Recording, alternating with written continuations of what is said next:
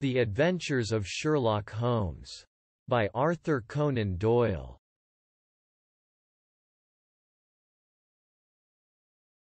Episode 10. The Adventure of the Noble Bachelor.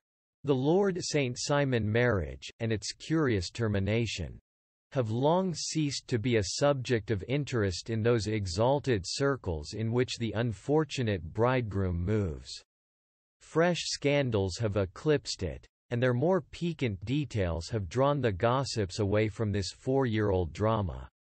As I have reason to believe, however, that the full facts have never been revealed to the general public, and as my friend Sherlock Holmes had a considerable share in clearing the matter up, I feel that no memoir of him would be complete without some little sketch of this remarkable episode. It was a few weeks before my own marriage, during the days when I was still sharing rooms with Holmes in Baker Street, that he came home from an afternoon stroll to find a letter on the table waiting for him. I had remained indoors all day, for the weather had taken a sudden turn to rain, with high autumnal winds, and the Jezail bullet, which I had brought back in one of my limbs as a relic of my Afghan campaign, throbbed with dull persistence. With my body in one easy chair and my legs upon another, I had surrounded myself with a cloud of newspapers until at last, saturated with the news of the day, I tossed them all aside and lay listless, watching the huge crest and monogram upon the envelope upon the table, and wondering lazily who my friend's noble correspondent could be. "Here is a very fashionable epistle," I remarked as he entered.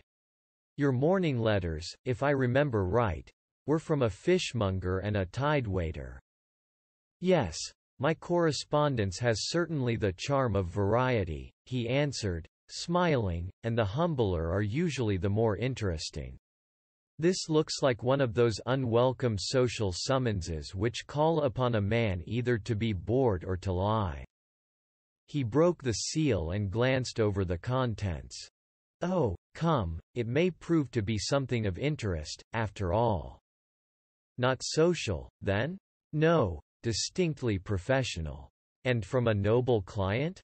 "One of the highest in England." "My dear fellow, I congratulate you. I assure you, Watson, without affectation, that the status of my client is a matter of less moment to me than the interest of his case. It is just possible, however, that also may not be wanting in this new investigation. You have been reading the papers diligently of late, have you not?" "It looks like it," said I ruefully, pointing to a huge bundle in the corner. "I have had nothing else to do. It is fortunate, for you will perhaps be able to post me up. I read nothing except the criminal news and the agony column. The latter is always instructive. But if you have followed recent events so closely, you must have read about Lord St. Simon and his wedding?" "Oh, yes, with the deepest interest." "That is well. The letter which I hold in my hand is from Lord St. Simon. I will read it to you, and in return you must turn over these papers and let me have whatever bears upon the matter. This is what he says. My dear Mr. Sherlock Holmes, Lord Backwater tells me that I may place implicit reliance upon your judgment and discretion. I have determined, therefore, to call upon you and to consult you in reference to the very painful event which has occurred in connection with my wedding. Mr. Lestrade, of Scotland Yard, is acting already in the matter. But he assures me that he sees no objection to your cooperation, and that he even thinks that it might be of some assistance. I will call at 4 o'clock in the afternoon, and, should you have any other engagement at that time, I hope that you will postpone it, as this matter is of paramount importance. Yours faithfully, Robert St. Simon. It is dated from Grosvenor Mansions, written with a quill pen, and the noble lord has had the misfortune to get a smear of ink upon the outer side of his right little finger," remarked Holmes as he folded up the epistle. He says 4 o'clock. It is 3 now. He will be here in an hour. Then I have just time, with your assistance, to get clear upon the subject. Turn over those papers and arrange the extracts in their order of time, while I take a glance as to who our client is." He picked a red-covered volume from a line of books of reference beside the mantelpiece. "Here he is," said he, sitting down and flattening it out upon his knee. "Lord Robert Walsingham de Vere St. Simon, second son of the Duke of Balmoral. Arms azure, 3 caltrops in chief over a fess sable. Born in 1846. He's 41 years of age, which is mature for marriage.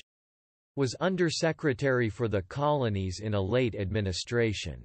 The Duke, his father, was at one time Secretary for Foreign Affairs.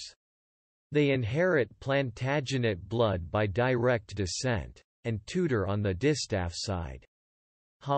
Well, there is nothing very instructive in all this. I think that I must turn to you, Watson, for something more solid. "I have very little difficulty in finding what I want," said I, "for the facts are quite recent, and the matter struck me as remarkable. I feared to refer them to you, however, as I knew that you had an inquiry on hand and that you disliked the intrusion of other matters." "Oh, you mean the little problem of the Grosvenor Square furniture van. That is quite cleared up now, though, indeed, it was obvious from the first. Pray give me the results of your newspaper selections. Here is the first notice which I can find. It is in the personal column of the Morning Post, and dates, as you see, some weeks back. A marriage has been arranged, it says, and will, if rumour is correct, very shortly take place, between Lord Robert St. Simon, second son of the Duke of Balmoral, and Miss Hattie Doran, the only daughter of Aloysius Doran Esq., of San Francisco, California, USA. That is all. Terse and to the point," remarked Holmes, stretching his long, thin legs towards the fire. There was a paragraph amplifying this in one of the society papers of the same week. "Ah, here it is. There will soon be a call for protection in the marriage market, for the present free trade. Principle appears to tell heavily against our home product. One by one the management of the noble houses of Great Britain is passing into the hands of our fair cousins from across the Atlantic. An important addition has been made during the last week to the list of the prizes which have been borne away by these charming invaders. Lord St. Simon, who has shown himself for over 20 years proof against the little god's arrows, has now definitely announced his approaching marriage with Miss Hattie Doran, the fascinating daughter of a California millionaire. Miss Doran, whose graceful figure and striking face attracted much attention at the Westbury House festivities, is an only child, and it is currently reported that her dowry will run to considerably over the 6 figures, with expectancies for the future. As it is an open secret that the Duke of Balmoral has been compelled to sell his pictures within the last few years. And as Lord St. Simon has no property of his own save the small estate of Birchmoor, it is obvious that the Californian heiress is not the only gainer by an alliance which will enable her to make the easy and common transition from a Republican lady to a British peeress." "Anything else?" asked Holmes, yawning. "Oh, yes, plenty. Then there is another note in the Morning Post to say that the marriage would be an absolutely quiet one, that it would be at St. George's, Hanover Square, that only half a dozen intimate friends would be invited, and that the party would return to the furnished house at Lancaster Gate which has been taken by Mr. Aloysius Doran. 2 days later, that is, on Wednesday last, there is a curt announcement that the wedding had taken place. and that the honeymoon would be passed at Lord Backwater's place, near Petersfield. Those are all the notices which appeared before the disappearance of the bride." "Before the what?" asked Holmes with a start. "The vanishing of the lady." "When did she vanish, then?" "At the wedding breakfast." "Indeed. This is more interesting than it promised to be, quite dramatic, in fact." "Yes, it struck me as being a little out of the common. They often vanish before the ceremony, and occasionally during the honeymoon, but I cannot call to mind anything quite so prompt as this. Pray let me have the details. I warn you that they are very incomplete. Perhaps we may make them less so. Such as they are set forth in a single article of a morning paper of yesterday, which I will read to you. It is headed, 'Singular Occurrence at a Fashionable Wedding.' The family of Lord Robert St. Simon has been thrown into the greatest consternation by the strange and painful episodes which have taken place in connection with his wedding. The ceremony, as shortly announced in the papers of yesterday, occurred on the previous morning. But it is only now that it has been possible to confirm the strange rumors which have been so persistently floating about. In spite of the attempts of the friends to hush the matter up, so much public attention has now been drawn to it, that no good purpose can be served by affecting to disregard what is a common subject for conversation. The ceremony, which was performed at St. George's, Hanover Square, was a very quiet one, no one being present save the father of the bride, Mr. Aloysius Doran. The Duchess of Balmoral, Lord Backwater, Lord Eustace and Lady Clara St. Simon, the younger brother and sister of the bridegroom, and Lady Alicia Whittington. The whole party proceeded afterwards to the house of Mr. Aloysius Doran, at Lancaster Gate, where breakfast had been prepared. It appears that some little trouble was caused by a woman, whose name has not been ascertained, who endeavoured to force her way into the house after the bridal party, alleging that she had some claim upon Lord St. Simon. It was only after a painful and prolonged scene that she was ejected by the butler and the footman. The bride, who had fortunately entered the house before this unpleasant interruption, had sat down to breakfast with the rest, when she complained of a sudden indisposition and retired to her room. Her prolonged absence having caused some comment, her father followed her, but learned from her maid that she had only come up to her chamber for an instant, caught up an ulster and bonnet, and hurried down to the passage. One of the footmen declared that he had seen a lady leave the house thus apparelled, but had refused to credit that it was his mistress, believing her to be with the company. On ascertaining that his daughter had disappeared, Mr. Aloysius Doran, in conjunction with the bridegroom, instantly put themselves in communication with the police, and very energetic inquiries are being made, which will probably result in a speedy clearing up of this very singular business. Up to a late hour last night, however, nothing had transpired as to the whereabouts of the missing lady. There are rumors of foul play in the matter, and it is said that the police have caused the arrest of the woman who had caused the original disturbance, in the belief that, from jealousy or some other motive, she may have been concerned in the strange disappearance of the bride. And is that all? Only one little item in another of the morning papers, but it is a suggestive one. And it is that Miss Flora Miller, the lady who had caused the disturbance, has actually been arrested. It appears that she was formerly a danseuse at the Allegro, and that she has known the bridegroom for some years. There are no further particulars, and the whole case is in your hands now so far as it has been set forth in the public press. And an exceedingly interesting case it appears to be. I would not have missed it for worlds. But there is a ring at the bell, Watson, and as the clock makes it a few minutes after 4, I have no doubt that this will prove to be our noble client. Do not dream of going, Watson, for I very much prefer having a witness, if only as a check to my own memory." "Lord Robert St. Simon," announced our page boy, throwing open the door. A gentleman entered, with a pleasant, cultured face, high-nosed and pale. With something perhaps of petulance about the mouth, and with the steady, well-opened eye of a man whose pleasant lot it had ever been to command and to be obeyed.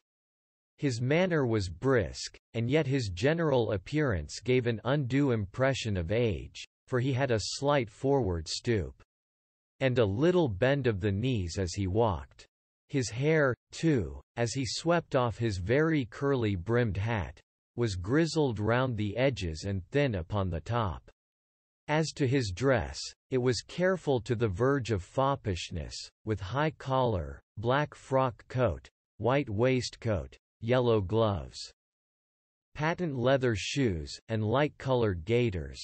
He advanced slowly into the room, turning his head from left to right, and swinging in his right hand the cord which held his golden eyeglasses. "Good day, Lord St. Simon," said Holmes, rising and bowing. "Pray take the basket chair. This is my friend and colleague, Dr. Watson. Draw up a little to the fire, and we will talk this matter over. A most painful matter to me, as you can most readily imagine, Mr. Holmes. I have been cut to the quick. I understand that you have already managed several delicate cases of this sort, sir, though I presume that they were hardly from the same class of society." "No, I am descending. I beg pardon. My last client of the sort was a king."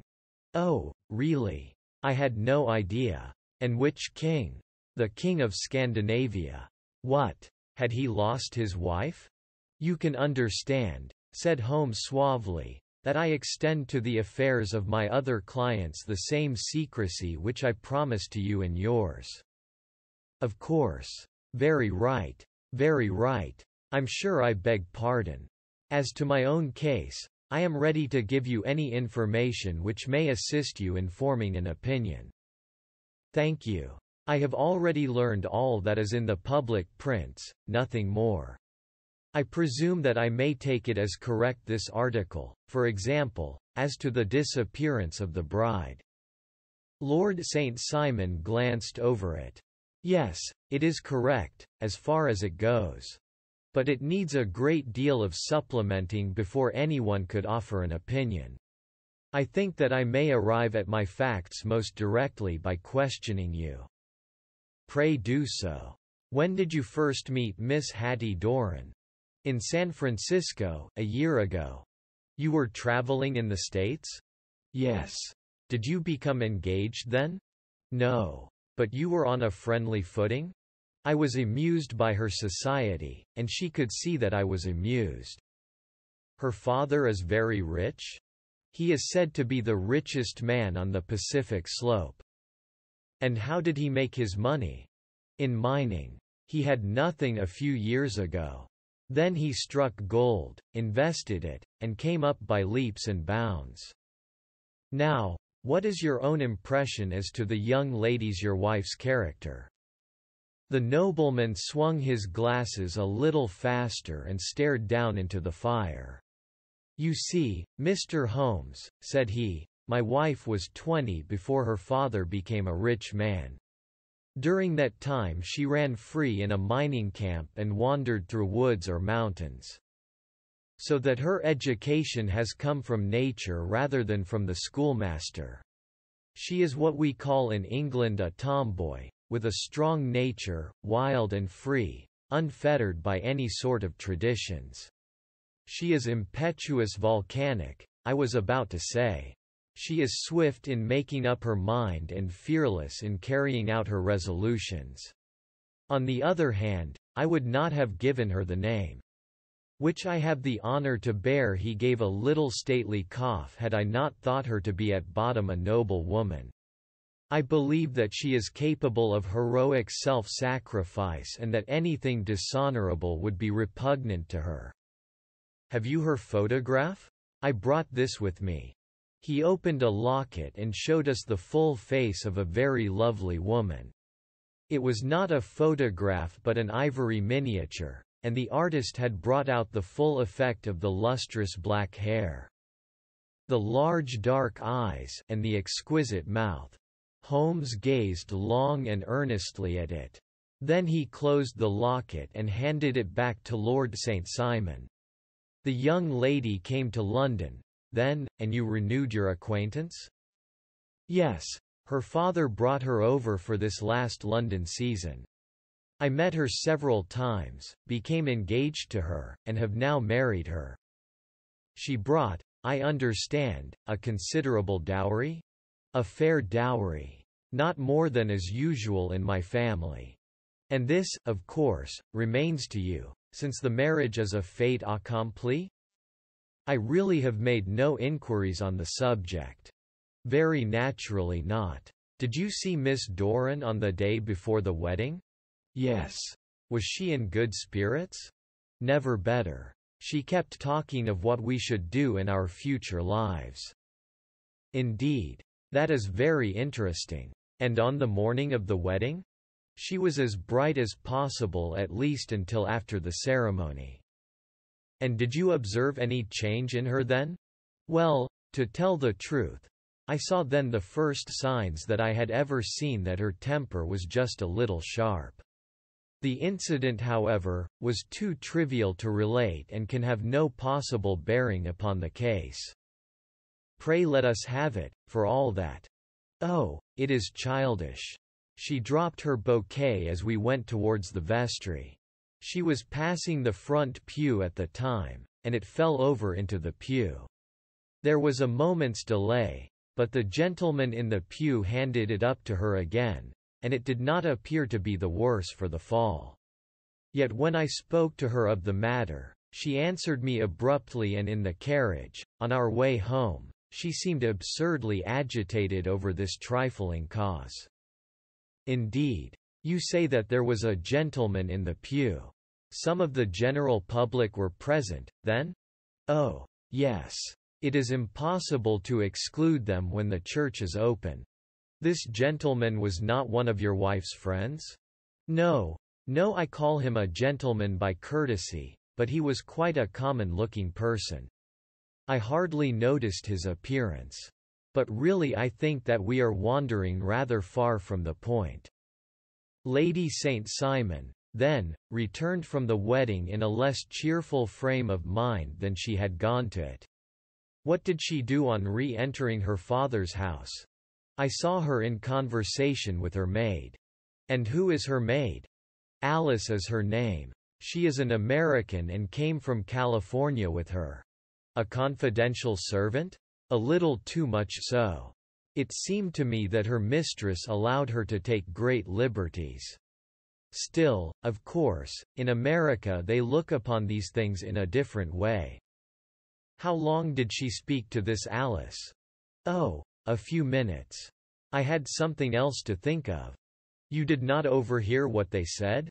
"Lady St. Simon said something about jumping a claim. She was accustomed to use slang of the kind. I have no idea what she meant. American slang is very expressive sometimes. And what did your wife do when she finished speaking to her maid?" "She walked into the breakfast room." "On your arm?" "No, alone. She was very independent in little matters like that. Then, after we had sat down for 10 minutes or so, she rose hurriedly, muttered some words of apology, and left the room. She never came back. But this maid, Alice, as I understand, deposes that she went to her room, covered her bride's dress with a long ulster, put on a bonnet, and went out." "Quite so. And she was afterward seen walking into Hyde Park in company with Flora Miller, a woman who is now in custody, and who had already made a disturbance at Mr. Doran's house that morning." "Ah, yes. I should like a few particulars as to this young lady, and your relations to her." Lord St. Simon shrugged his shoulders and raised his eyebrows. "We have been on a friendly footing for some years, I may say on a very friendly footing. She used to be at the Allegro. I have not treated her ungenerously, and she had no just cause of complaint against me. But you know what women are, Mr. Holmes. Flora was a dear little thing, but exceedingly hot-headed and devotedly attached to me. She wrote me dreadful letters when she heard that I was about to be married. And, to tell the truth, the reason why I had the marriage celebrated so quietly was that I feared lest there might be a scandal in the church. She came to Mr. Doran's door just after we returned, and she endeavored to push her way in, uttering very abusive expressions towards my wife, and even threatening her. But I had foreseen the possibility of something of the sort, and I had 2 police fellows there in private clothes, who soon pushed her out again. She was quiet when she saw that there was no good in making a row." "Did your wife hear all this?" "No, thank goodness, she did not." "And she was seen walking with this very woman afterwards?" "Yes. That is what Mr. Lestrade, of Scotland Yard, looks upon as so serious. It is thought that Flora decoyed my wife out and laid some terrible trap for her." "Well, it is a possible supposition." "You think so, too?" "I did not say a probable one. But you do not yourself look upon this as likely?" "I do not think Flora would hurt a fly. Still, jealousy is a strange transformer of characters. Pray, what is your own theory as to what took place?" "Well, really, I came to seek a theory, not to propound one. I have given you all the facts. Since you ask me, however, I may say that it has occurred to me as possible that the excitement of this affair, the consciousness that she had made so immense a social stride, had the effect of causing some little nervous disturbance in my wife. In short, that she had become suddenly deranged? Well, really, when I consider that she has turned her back, I will not say upon me, but upon so much that many have aspired to without success, I can hardly explain it in any other fashion." "Well, certainly that is also a conceivable hypothesis," said Holmes, smiling. "And now, Lord St. Simon, I think that I have nearly all my data. May I ask whether you were seated at the breakfast table so that you could see out of the window?" "We could see the other side of the road and the park." "Quite so. Then I do not think that I need to detain you longer. I shall communicate with you. Should you be fortunate enough to solve this problem," said our client, rising. "I have solved it." "Eh? What was that?" "I say that I have solved it." "Where, then, is my wife?" "That is a detail which I shall speedily supply." Lord St. Simon shook his head. "I am afraid that it will take wiser heads than yours or mine," he remarked, and bowing in a stately, old-fashioned manner he departed. "It is very good of Lord St. Simon to honour my head by putting it on a level with his own," said Sherlock Holmes, laughing. "I think that I shall have a whiskey and soda and a cigar after all this cross-questioning." I had formed my conclusions as to the case before our client came into the room.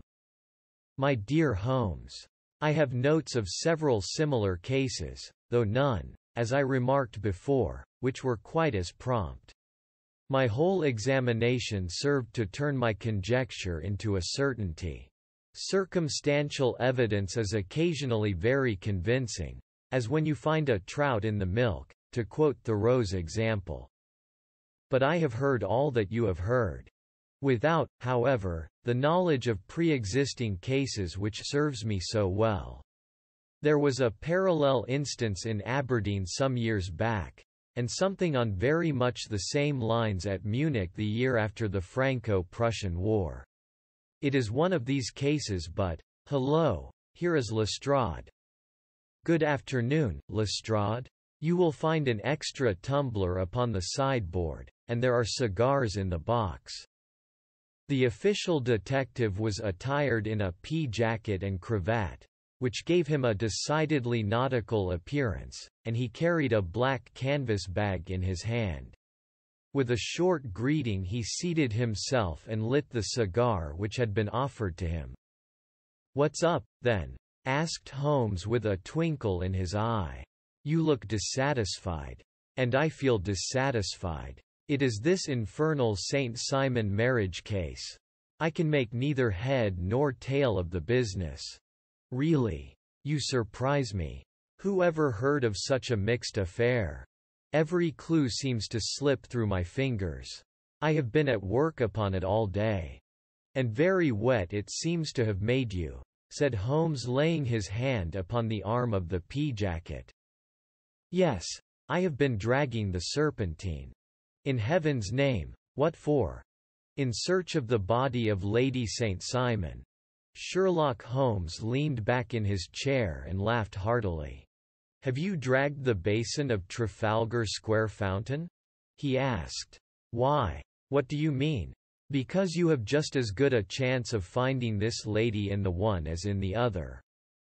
Lestrade shot an angry glance at my companion. "I suppose you know all about it," he snarled. "Well, I have only just heard the facts, but my mind is made up." "Oh, indeed. Then you think that the Serpentine plays no part in the matter?" "I think it very unlikely." "Then perhaps you will kindly explain how it is that we found this in it." He opened his bag as he spoke, and tumbled onto the floor a wedding dress of watered silk, a pair of white satin shoes and a bride's wreath and veil, all discolored and soaked in water. "There," said he, putting a new wedding ring upon the top of the pile.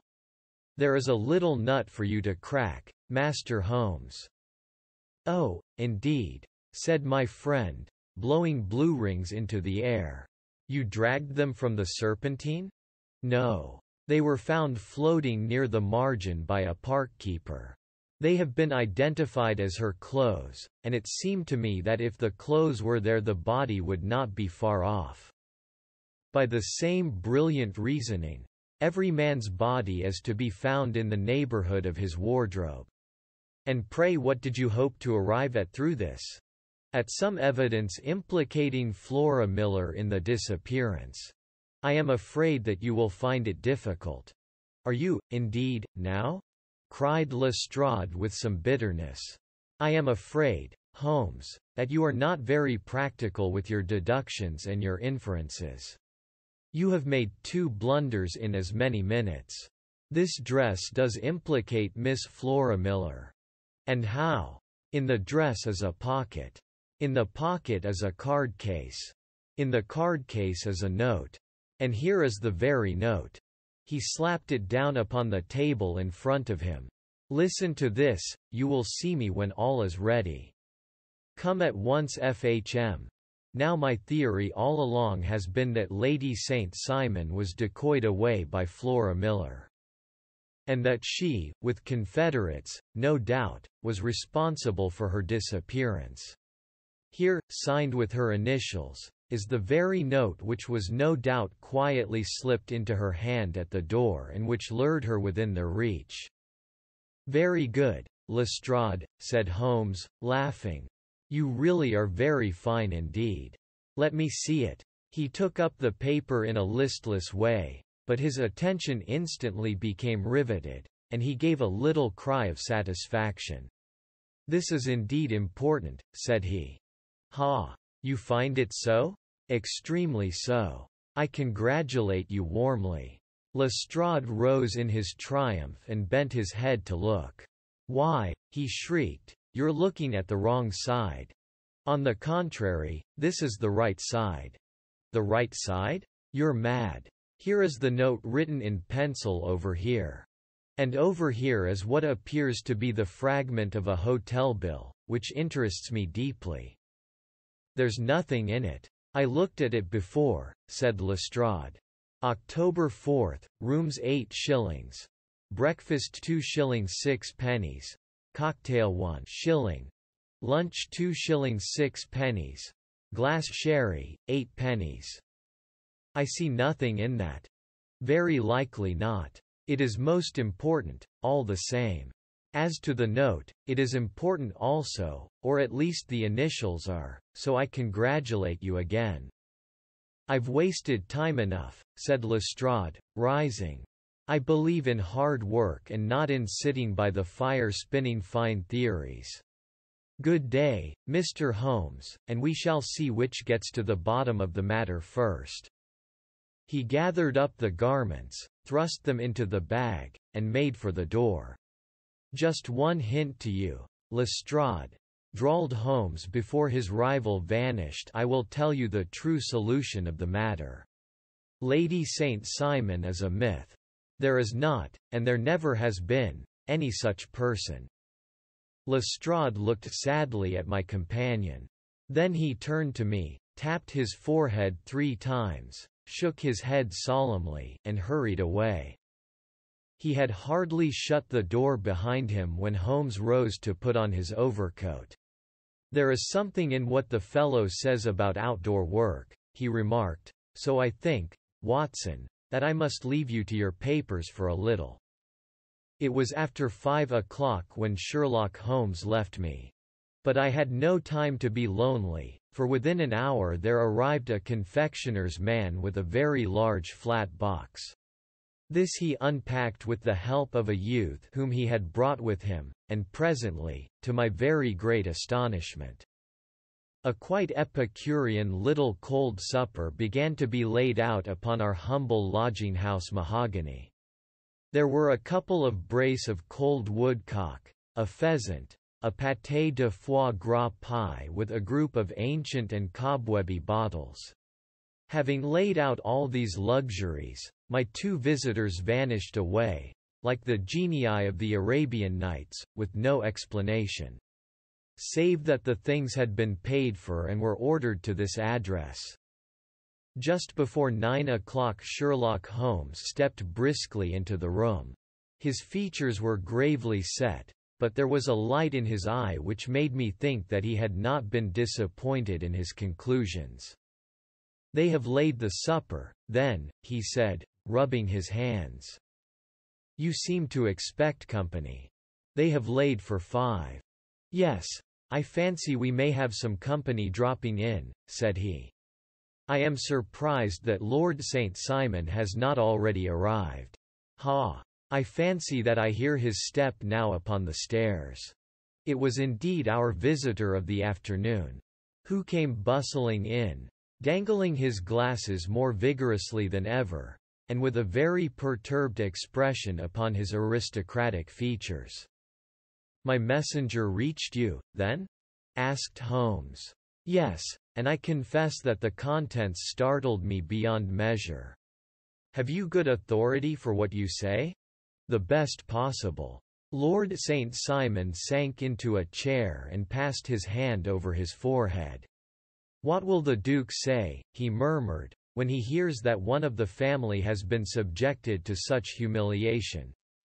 It is the purest accident. I cannot allow that there is any humiliation. Ah, you look on these things from another standpoint. I fail to see that anyone is to blame. I can hardly see how the lady could have acted otherwise, though her abrupt method of doing it was undoubtedly to be regretted. Having no mother, she had no one to advise her at such a crisis." "It was a slight, sir, a public slight," said Lord St. Simon, tapping his fingers upon the table. "You must make allowance for this poor girl, placed in so unprecedented a position." "I will make no allowance. I am very angry indeed, and I have been shamefully used." "I think that I heard a ring," said Holmes. "Yes, there are steps on the landing. If I cannot persuade you to take a lenient view of the matter, Lord St. Simon, I have brought an advocate here who may be more successful." He opened the door and ushered in a lady and gentleman. "Lord St. Simon," said he, "allow me to introduce you to Mr. and Mrs. Francis Hay Moulton."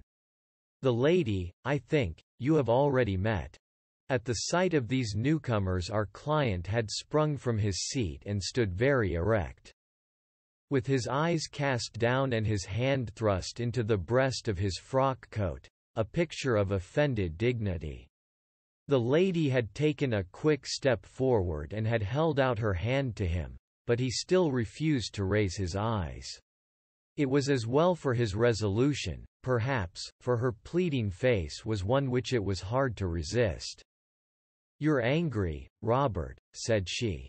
"Well, I guess you have every cause to be. Pray make no apology to me," said Lord St. Simon bitterly. "Oh, yes, I know that I have treated you real bad and that I should have spoken to you before I went. But I was kind of rattled, and from the time when I saw Frank here again I just didn't know what I was doing or saying.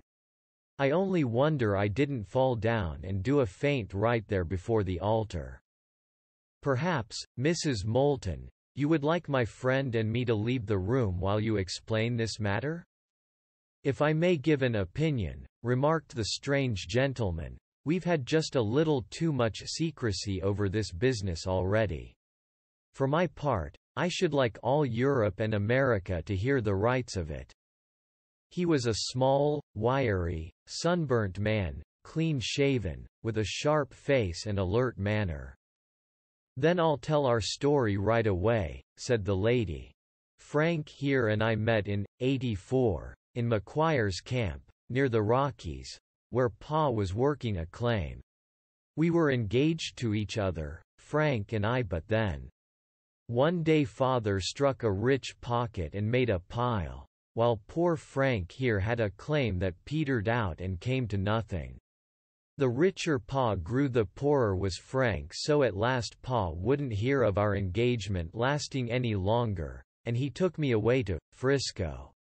Frank wouldn't throw up his hand, though, so he followed me there, and he saw me without Pa knowing anything about it. It would only have made him mad to know, so we just fixed it all up for ourselves. Frank said that he would go and make his pile, too, and never come back to claim me until he had as much as Pa. So then I promised to wait for him to the end of time and pledged myself not to marry anyone else while he lived. 'Why shouldn't we be married right away, then,' said he, 'and then I will feel sure of you. And I won't claim to be your husband until I come back?' Well, we talked it over, and he had fixed it all up so nicely, with a clergyman already in waiting, that we just did it right there, and then Frank went off to seek his fortune, and I went back to Pa. The next I heard of Frank was that he was in Montana, and then he went prospecting in Arizona, and then I heard of him from New Mexico. After that came a long newspaper story about how a miners' camp had been attacked by Apache Indians, and there was my Frank's name among the killed. I fainted dead away, and I was very sick for months after. Pa thought I had a decline and took me to half the doctors in Frisco. Not a word of news came for a year and more, so that I never doubted that Frank was really dead. Then Lord St. Simon came to Frisco, and we came to London, and a marriage was arranged, and Pa was very pleased.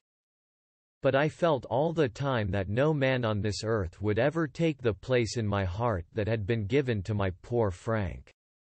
Still, if I had married Lord St. Simon, of course I'd have done my duty by him. We can't command our love, but we can our actions. I went to the altar with him with the intention to make him just as good a wife as it was in me to be.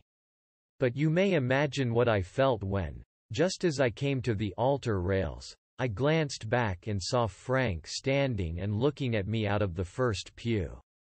I thought it was his ghost at first, but when I looked again there he was still, with a kind of question in his eyes, as if to ask me whether I were glad or sorry to see him. I wonder I didn't drop.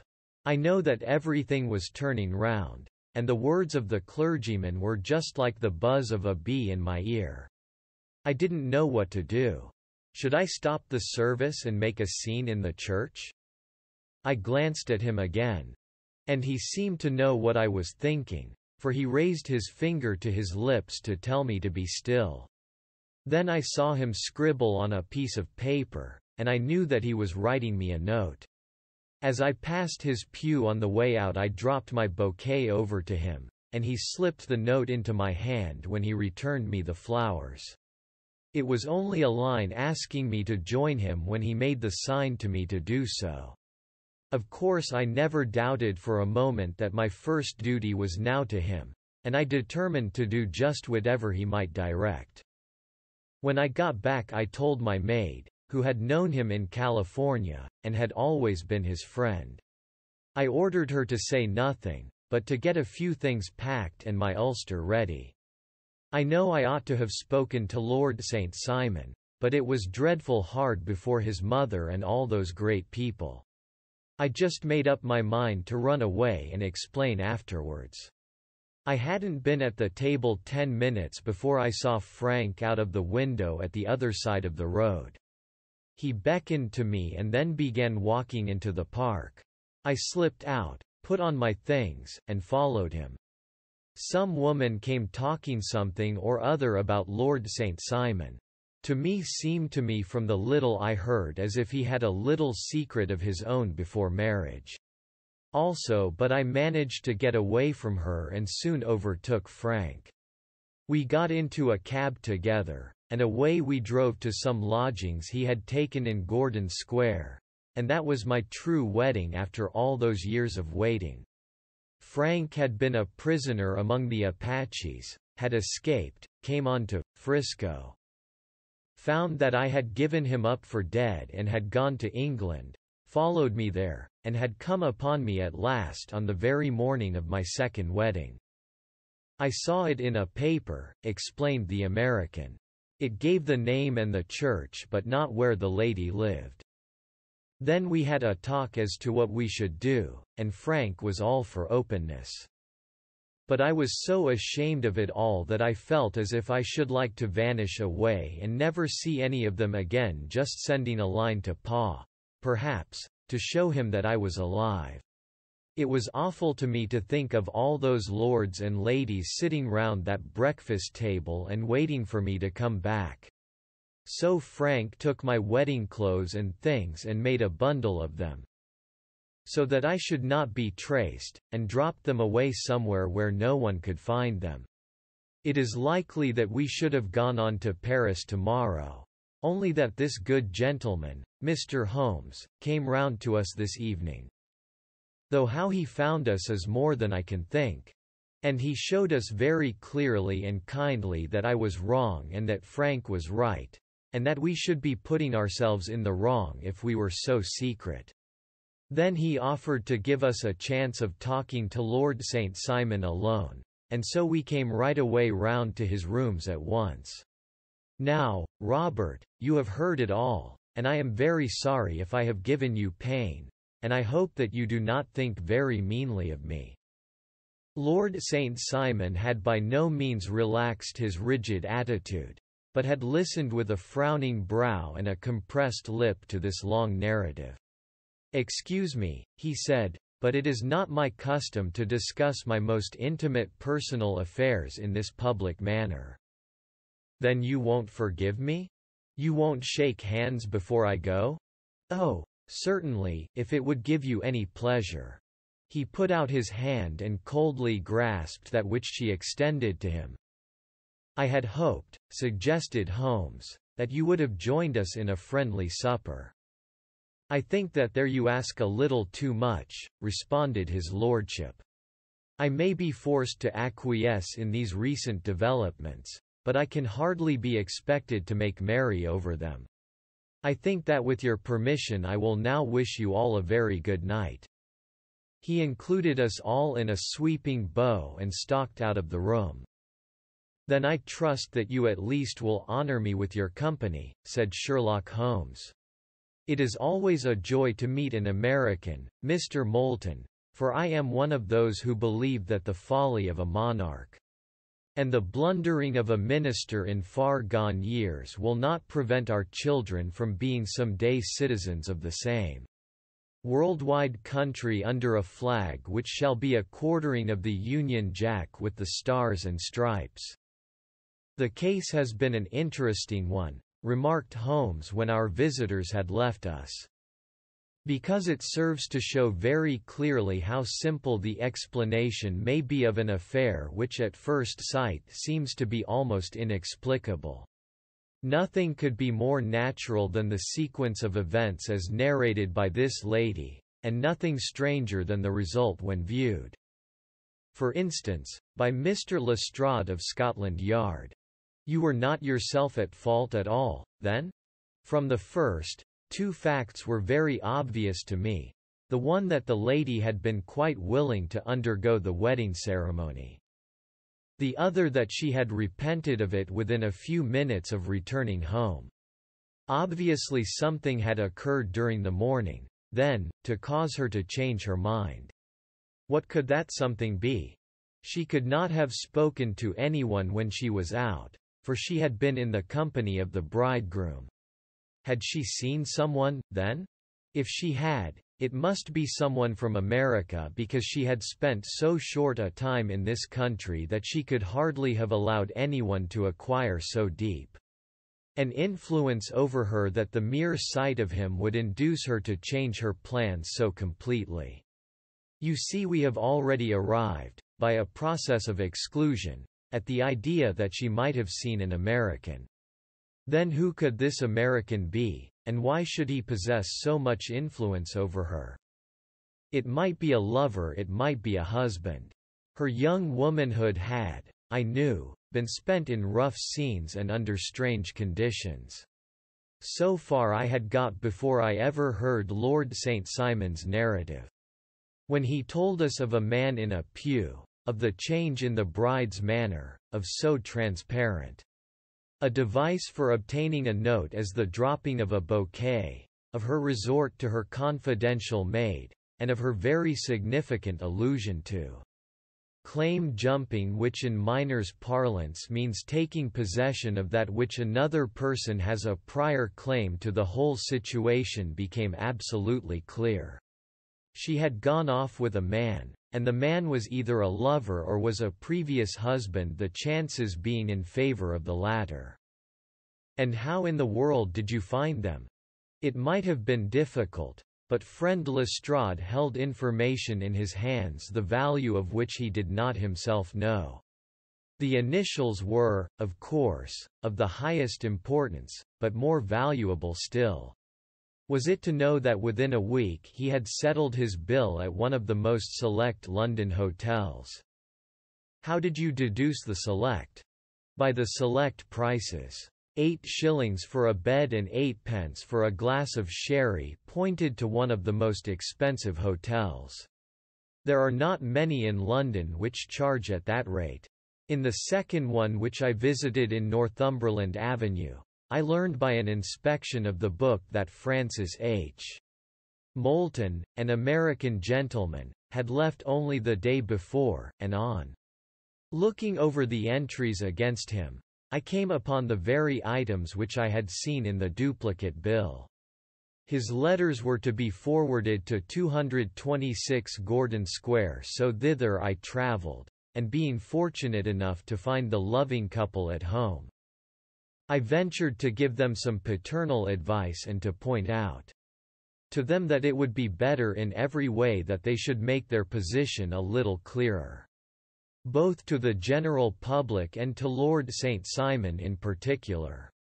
I invited them to meet him here, and, as you see, I made him keep the appointment. But with no very good result, I remarked. His conduct was certainly not very gracious. "Ah, Watson," said Holmes, smiling, "perhaps you would not be very gracious either, if, after all the trouble of wooing and wedding, you found yourself deprived in an instant of wife and of fortune. I think that we may judge Lord St. Simon very mercifully and thank our stars that we are never likely to find ourselves in the same position. Draw your chair up and hand me my violin, for the only problem we have still to solve is how to while away these bleak autumnal evenings."